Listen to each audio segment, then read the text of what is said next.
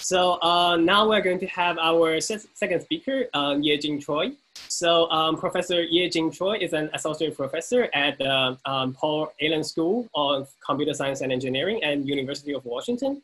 And she is also an adjunct professor at Linguistics Department and affiliate of the Center for Statistics and Social Sciences. She is also a senior research manager at the Allen Institute for Artificial Intelligence, the AI2. Her primary research interests are in the fields of natural language processing, machine learning, artificial intelligence, with broader interests in computer vision and digital humanities. Let's welcome Yejin. Okay, so I'm very excited about the program today. It's really fun, potentially thought-provoking discussions about how we do neuro-symbolic integration for closing the gap between perception and cognition. Now, I'm going to try to say something controversial, that perhaps we tend to have this assumption that symbols are something name-like or logic-like constructs, but depending on what sort of closing the gap we want to do between perception and cognition, we might need to consider natural language, the full scope of it, as the symbols of neural models. So on a related note, at this point, everyone knows about system 1, system 2, the intuitive, fast inferences versus the slow and more rational reasoning, popularized by this book, Daniel Kahneman's Thinking Fast and Slow. And that sort of created this another belief that maybe we are done with the system 1 reasoning, with the deep learning, and we only need to figure out system 2. Perhaps less known is his earlier work published in 2003 about 3 cognitive systems, not just 2. And if you look at the process part of this, perception and intuition are both fast, associative, effortless inferences, whereas reasoning is the slow one. What's more interesting to me is the content of it, where both the intuition level reasoning as well as reasoning level reasoning, we need to think about conceptual representations. It involves thinking about past, present, and future, and can be invoked by language. It does involve language.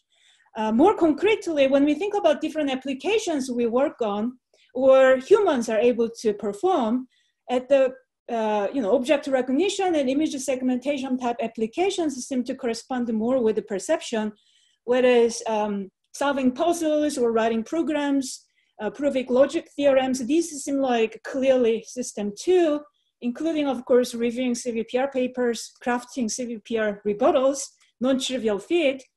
And in between, we have this intuition or system 1 task, which is about reasoning about preconditions and post-conditions. And this is what humans do pretty much every minute of their waking moments. And we have not really solved that part. To make things a little bit more concrete, what sort of symbols we need to think about has a lot to do with what sort of a task we want to solve. And we don't yet have a general purpose, one-fit-all type system or algorithms just yet. So it makes sense for solving puzzles, writing programs. We need logic, math, program-related constructs. But if we are thinking about more advanced reasoning task, or even for intuitive inferences, in this talk, I'm going to argue that natural language is the way to go. But that's a big statement to make. Let me make it a little bit clear by using this example from Roger Shepard's Monsters in a Tunnel. You see this example, what do you see? 2 monsters in a tunnel. That's not the only thing you see. Immediately, you can reason that, well, they seem to be running as opposed to standing still on 1 foot, not moving at all. You also assume that the one behind is chasing the one in the front rather than trying to just copy, his body movement. And then finally, you can also infer that the chaser probably has hostile intentions and the chased is afraid, even though actually these 2 faces are identical.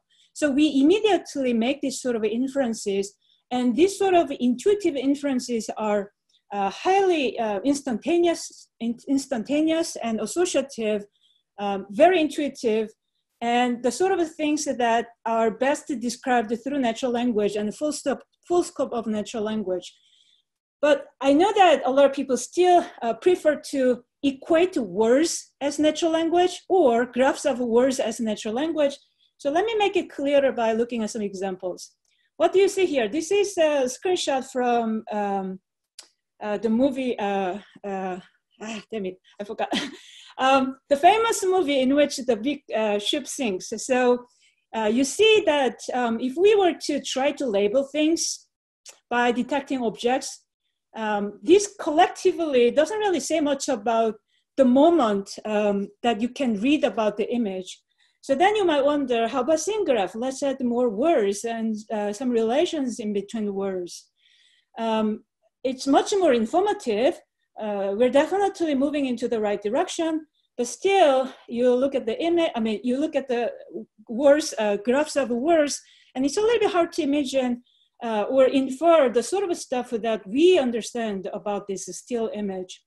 Then again, we can also think about image captioning, which is more informative in some ways, but then it doesn't really talk about the way that humans understand this situation. Like, why is this a person even holding onto the statue? Is it because he's trying to sell it in the water? That's clearly not the case.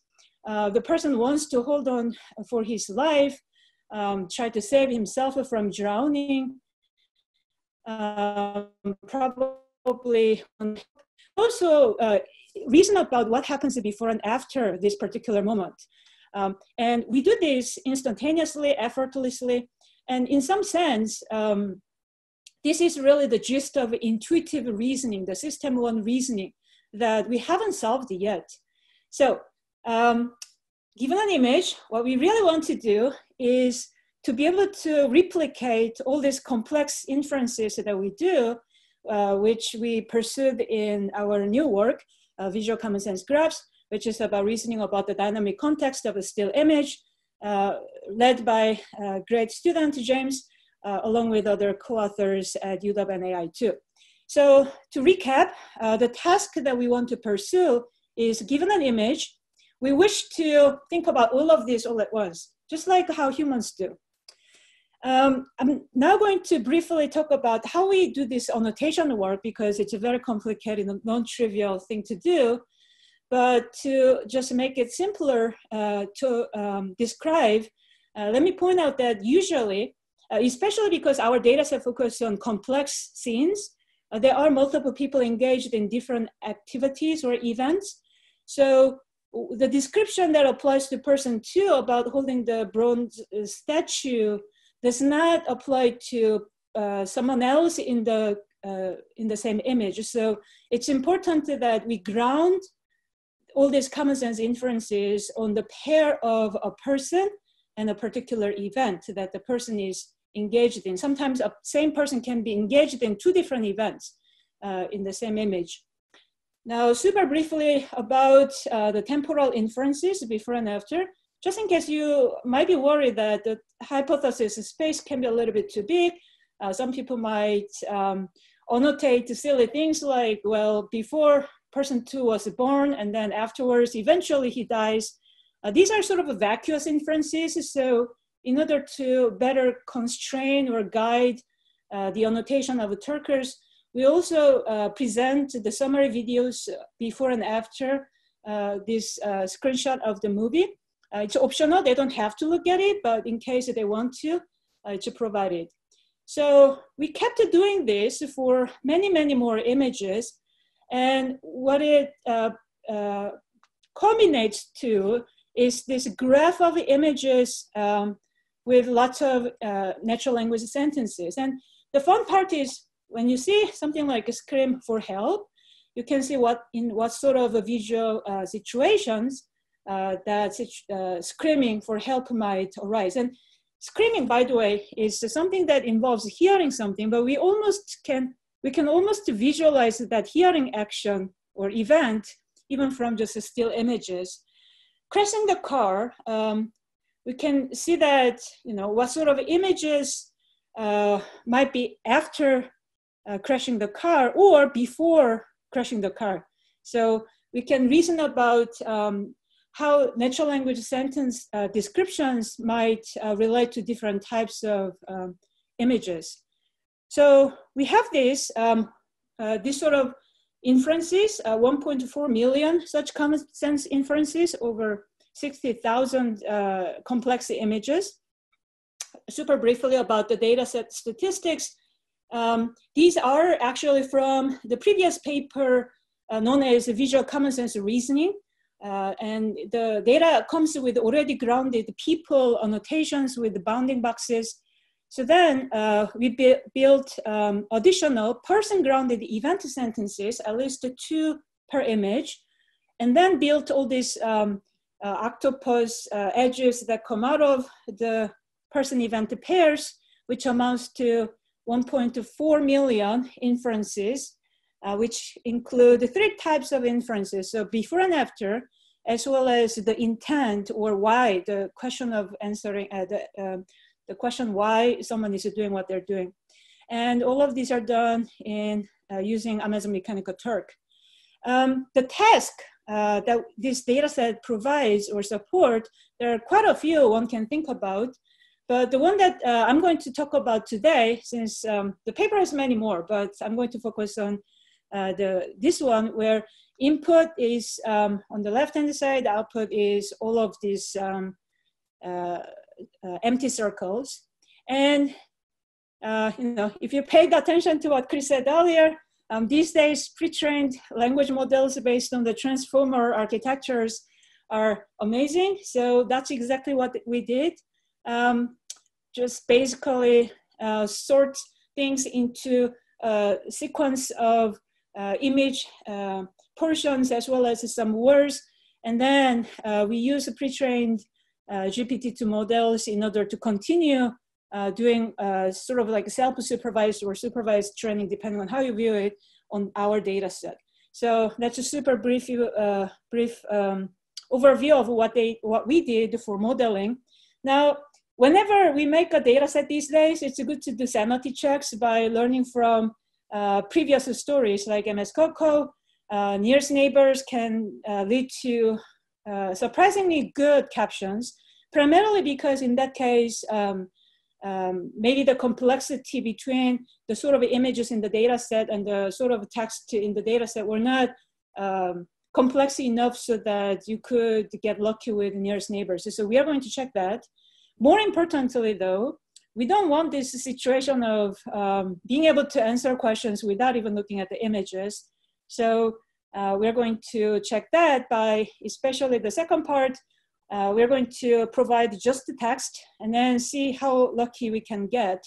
So here's the quick summary of automatic evaluation based on pretty much n-gram-based measures like blue and meteor and cider.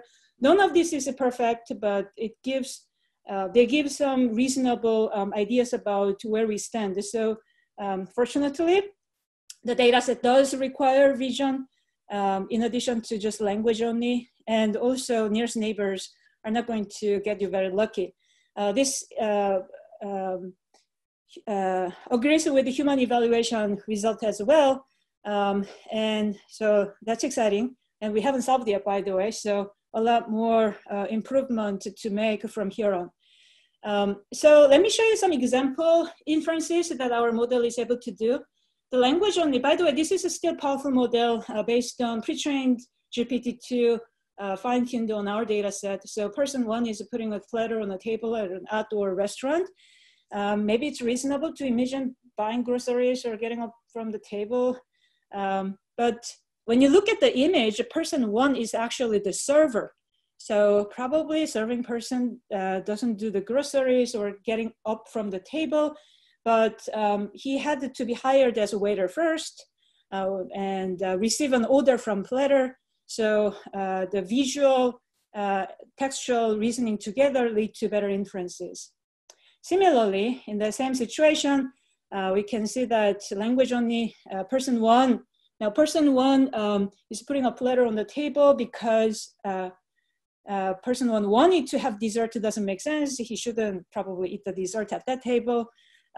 Whereas when we look at the visual language inference together, Person one wanted to serve all the other people or greet these other people, have them to eat. So the results look much better. Similarly, about what the person might do next, probably shouldn't eat from the table again. So when we look at combine the visual context, we got much better results. So for this part of the talk, I'm going to make first small conclusions about this particular portion of the talk, which is about that we have this new data set. This is probably the first of this kind that includes a lot of complex common sense inferences. I mean, in some sense, it's easy for us, but it's complex for machines still, because we haven't solved the intuitive inferences yet. And in the promising results we saw encourage us to do more of this research through language-based representation for closing the gap between perception and cognition.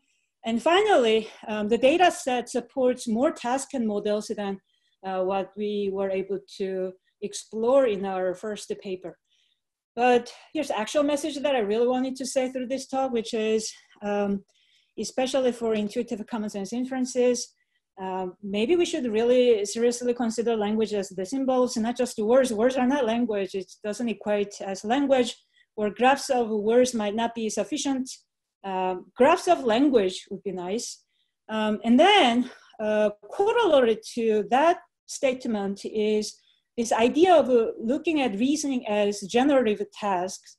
Traditionally, people studied reasoning more as discriminative tasks, assuming that some oracle gives you a definition of variables, some like a finite set of them, and you just need to choose which variable, the values the variable should have in some discrete sense. But when it comes to common sense inferences that we do, it seems that the space of reasoning, especially describable in language, is infinite. And when we are faced in that situation, it's almost silly to have like a million different choices to consider one by one, sort their scores, and then pick which one is the top choice. Instead, what the transformers did in our work, it's doing reasoning by generating word or token one at a time and composing the meaning on the fly. And so that's what NLP people do all the time, and there may be a more promising direction to pursue if we think about reasoning that requires intuitive inferences over a lot of stuff. Now, let me make super brief remarks on precursors of this work, that's text only.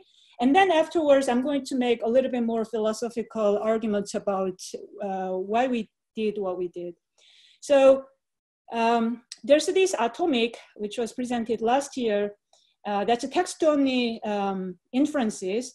It has this weird format like X repels, Y is attack, and it has 9 different common sense inference types. So it has more fine-grained, elaborate stuff. And again, we have a lot of it. At the time of publication, we had a little bit less than 1 million if-then rules, but stay tuned, we're going to have a lot more coming out soon. Based on which, we built common sense transformers, also known as a COMET, presented at ACL last year, which started with this philosophical thought about how, even though, depending on how you look at the scale of our graph, this is very large or it's very small in the universe of everything we know about the world and everything we can reason about the world. So I'm going with the second. It's unlikely that we can crowdsource all of it, simply because there's probably infinitely many things that we can reason about, and a lot of it we can reason about without having to store the result of reasoning in advance. So it makes sense for us to do learning, to generalize out of the common sense graph. So I'm against retrieval-based reasoning on existing knowledge graph. I am more for dynamic graph, dynamic knowledge generation. So we did this transfer learning from language to knowledge, which sort of compiles the graph into lots of strings of text. So it's almost like Atomic now became an additional textbook for Comet to read about. And you can go and play with this demo available, or you can find the URL online, which can reason about things like John gets into an accident.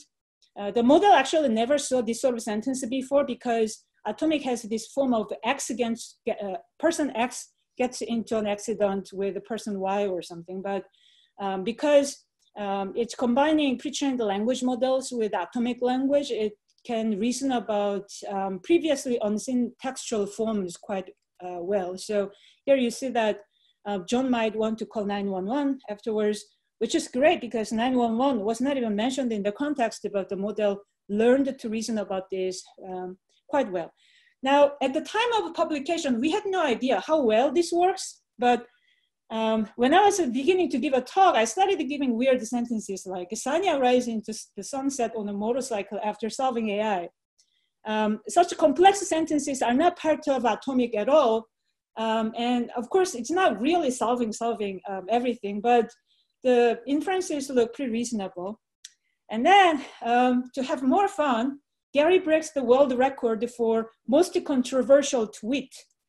And our model, which never read about tweet, it doesn't know what tweet is, or it also doesn't know which Gary I'm talking about. But the model thinks that Gary probably wanted to be famous. Gary needed to do research, write a book, write a blog post, which happens to be all true for a certain Gary that we know very well of.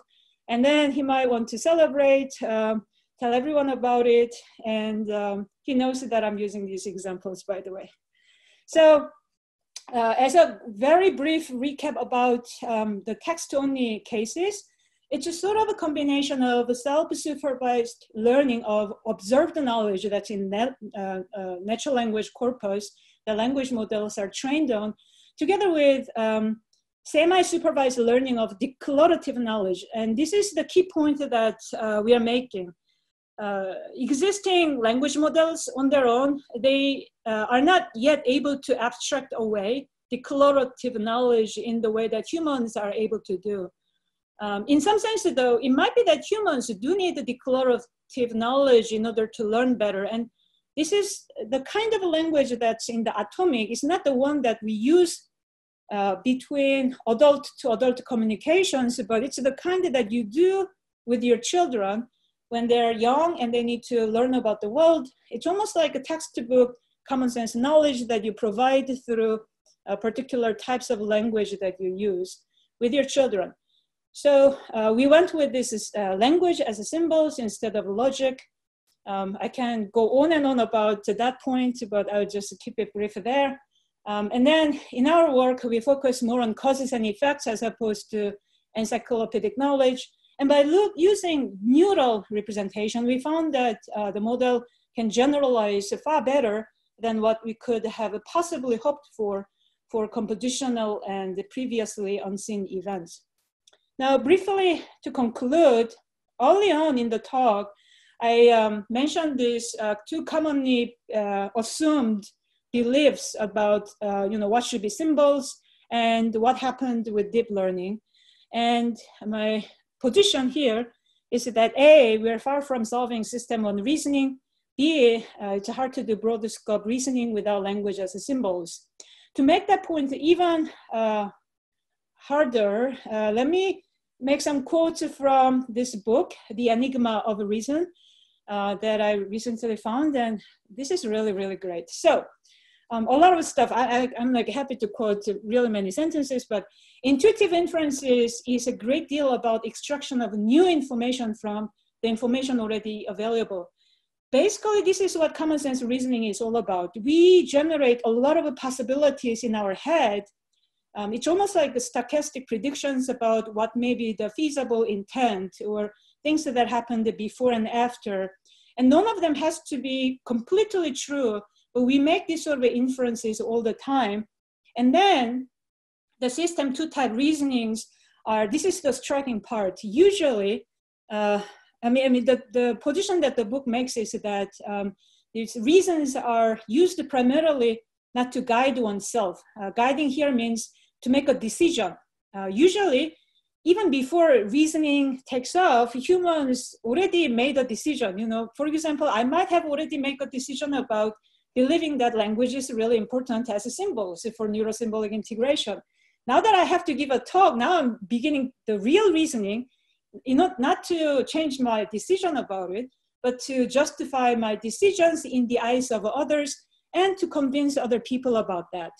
So the real strong position that the book makes is the reasoning serves the purpose of communication. It's a sort of like a byproduct of humans being social, and we try to convince each other. And on a related note, just in case you might think system 2 and system 1 reasonings are so different and one has nothing to do with the other, that's also not true.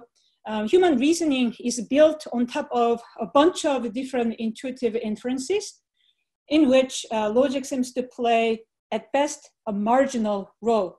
In case you might wonder whether this is just you know, the point of the position of the book, but not shared by other people, that's not true. In this another book, How We Reason, by Philip Johnson Laird, apparently his previous book about mental models is really the famous one, but I think How We Reason is the sort of like a sequel of the original book, which is more recent version that's super nice to read as well. So going back to my previous point about reasoning, especially for intuitive inferences or common sense inferences, it seems that we should seriously consider language as the symbols. And in doing so, we can really attack a new sort of generative reasoning that we've never done before because of these new transformers that allow us to generate reasoning in a more compositional way, and then also in a robust way against the previously unseen events.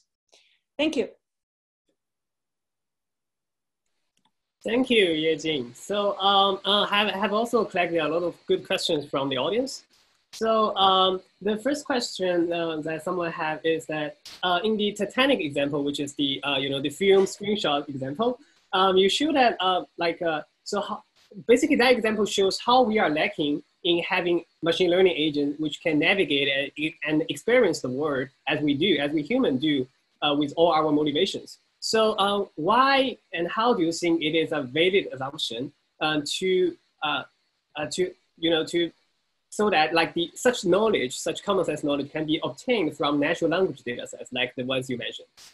Yeah, that's a great question. It's a question that I get often, that, you know, gaining this knowledge from language or even crowdsourced language seems like almost a dirty thing to do, because maybe we should learn all this by having agents, at least, you know, if not in the real world, interact in the simulated world.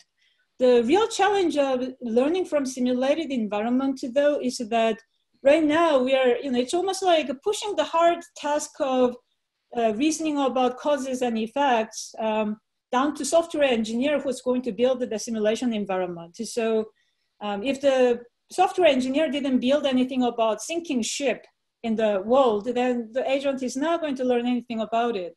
And I don't know if robots can really, you know, interact with the kitchen and learn, you know, what happens if you burn bread in the oven. And so I am still quite sympathetic about learning in the simulation environment, because it does allow us to study models that are more multimodal and learn shared representations across different types of perceptual signals, together with higher level concepts that might be you know, best represented through language. But it's likely that that alone is not going to really solve AI all the way. And we might gain so much from making the better use of language. Okay, thank you.